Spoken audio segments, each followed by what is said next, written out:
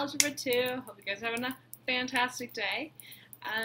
Today we are moving on to 4.2.1, which is about inverses of functions and relations, okay?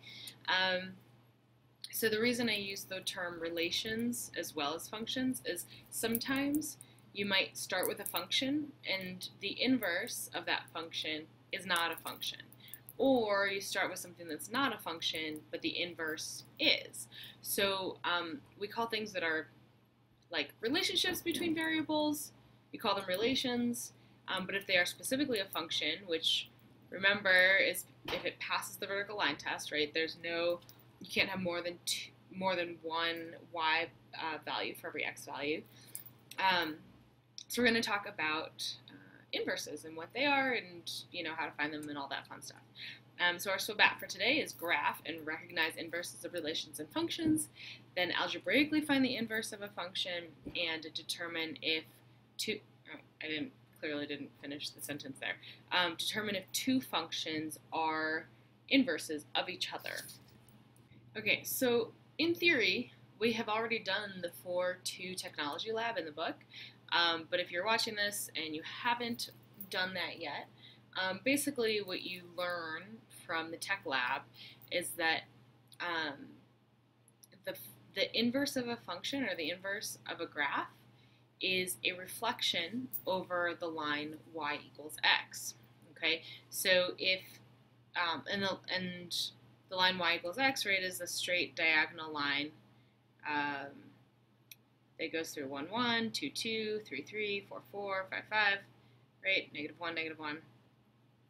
That's the line y equals x, okay? And so if you have a function up here, hello, or a graph or something, right? Its inverse is a reflection over the line y equals x.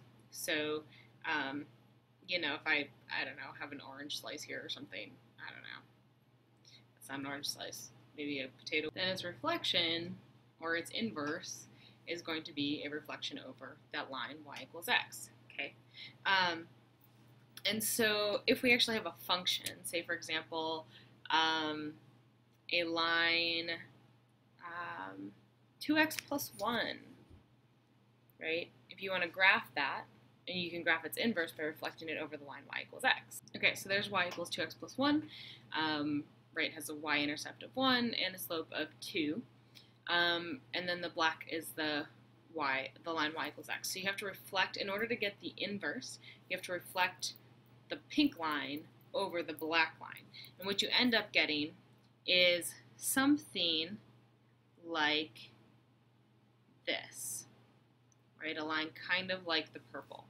Okay, it's not perfect because I don't have a straight edge with me, but that's the idea. Okay, so then this would be the inverse of the pink. Okay, so we're going to be talking about notation and graphing and all those sorts of fun things.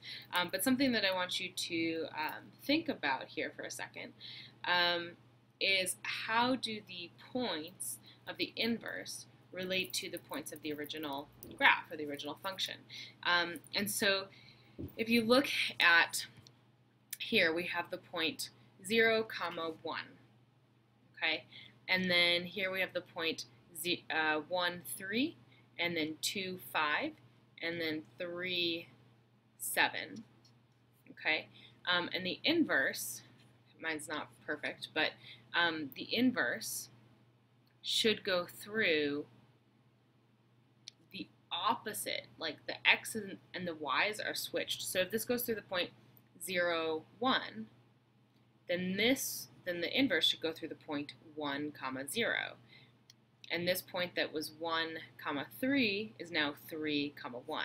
Okay, again, my graph's not perfect, but I'll switch those points so that it makes more sense. So there you go. So 0, 1 turns into 1, 0, 1, 3 turns into 3, 1, 2, 5 turns into 5, 2. Note that like the signs don't change. It doesn't change to like a negative and a positive or something like that. It only switches the x and the y. The 0, 1 turns into 1, 0. Okay. Okay, so I'd like you to try this next problem. So graph f of x equals square root of x. Okay, so regular square root parent function. And then I want you to graph its inverse, okay, using the same, like the reflecting over the line y equals x. So go ahead, try that, and check your answer. Okay, so there you have it. The pink is the original function, f of x, and then the purple is the inverse. So there's actually notation that's kind of important. So if this is important. If the inverse is a function and the original is a function, then there's this notation. So if f of x is my original function, the inverse is denoted as f to the -1 of x. Okay? So it's kind of like the -1 is an exponent. It looks like an exponent.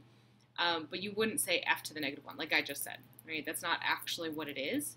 It's not raising the function to the power -1. It's just notation. So all that means is f inverse, okay, is a function of x. Okay, so next thing I'd like you to try is tell me what is the domain and range of f of x, right? We're still looking at this problem here, okay? What is the domain and range of f of x? And what is the domain and range of f inverse? Okay, go ahead and try that real quick. Okay, so you should have gotten that both the domain and range for both functions is 0 to infinity. Okay, so your domain is 0 to infinity for f of x and also 0 to infinity in the y direction for your range. And then same thing for f inverse. Okay. And so this wasn't a great example, but actually what ends up happening with the domain and range is because your x's and y's switch, so do your domain and range. So if your domain is 1 to infinity, then the range of your inverse should be 1 to infinity. Okay, so you just like swap your domain and range for the inverse and the function. Okay, so the domain of f of x is the range of f inverse, and the range of f of x is the domain of f inverse. So they just swap. Tables, just because, so it's really clear on a table as well, because all of your x values and your y values switch. So you could, if you wanted to figure out the graph of an inverse, you can graph x and y for the function, and then just swap them for the inverse, okay, to make the graph of the inverse. So that's kind of nifty. Okay, so similarly, algebraically, guess what? How do you get the inverse, algebraic inverse, of a function? Well, everything's all about switching x's and y's, right? The domain becomes the range, and the range becomes the domain, and you switch your x's and your y's and swap them and make a new table, and your graph, all your points swap. So it's actually exactly the same with the algebraic notation. So if I start out with a function y equals 3x minus 1, in order to get the inverse, I change the y to an x. I swap the x and the y, right? Change the y to an x, change the x to a y, and then I solve algebraically to figure out what y is. Okay, so I'll show you what that looks like in the next example. If you think you understand what I mean by that, you can go ahead and try that for example 1. Okay, so there's kind of your definition or the process, the general process. So for the example, find the inverse of y, which is 3x minus 1. So the first step you want to do is switch your x and your y. So you should get x equals 3y minus 1. And then we just want to solve for y. So you add 1 to the other side, right? And you get x plus 1 equals 3y. And then to get y alone, you just want to solve, divide by 3. So divide by 3, and you get y. So y equals x plus 1 over 3. And if we want it in a way that makes sense to us, we can like distribute the divided by 3. So that would be y equals 1/3 x plus 1/3. So the inverse of y equals 3x minus 1 is 1/3 x plus 1/3. So it's another line, just with a different slope and a different y-intercept. Okay, so go ahead, try the second example and check your answer. Okay, so the inverse of x cubed minus 2 is the cube root of x plus 2, which you can just solve same way that we solved the last one as well. Okay, so the next couple examples are graphing. So this first one is graph 4x minus 5, and then write the inverse and graph it on the same coordinate plane. That one you can just do using the graph and like visually reflect it. But the second one, I want you to try to use a table. So I'm going to write it out and then kind of explain my answer.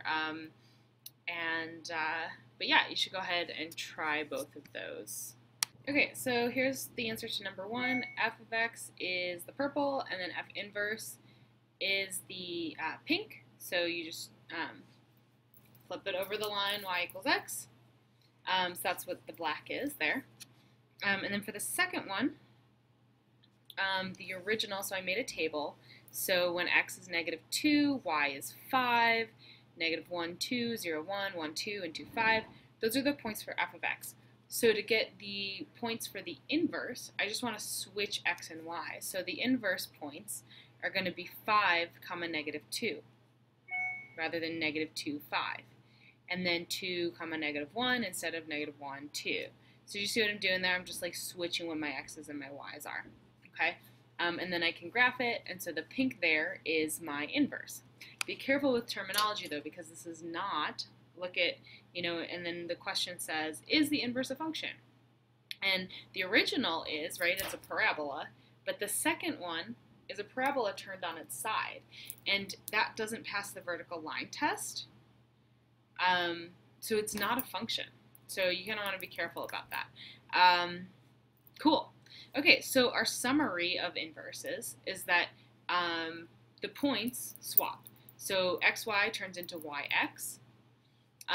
If you just switch x and y, do you have a function or a relation?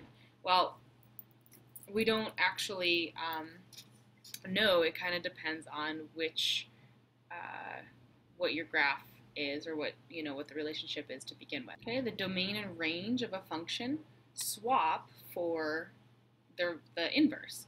So if the domain of the function is 1 to infinity, then the range of the inverse will be the range of the inverse, not the domain. The range of the inverse will be 1 to infinity. The graph is a reflection over the line y equals x. And this is something I didn't mention in the beginning, but inverses actually undo each other. So like a square and a square root, those undo each other. So there will be some sort of a square in the inverse of a square root, and vice versa. So that's kind of nifty. Inverses should undo each other. Algebraically, to find the inverse, we swap x and y and then solve for y. And then the notation is that if both things are a function, you can do f of x and f to the negative 1 of x to notate the inverse. And that's it for today. Cool. So good luck, and I'll see ya later.